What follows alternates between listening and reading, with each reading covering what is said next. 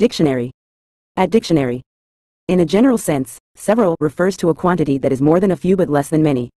It denotes a moderate number or amount of items, people, or things, typically numbering more than 2 or 3 but not enough to be considered numerous or abundant.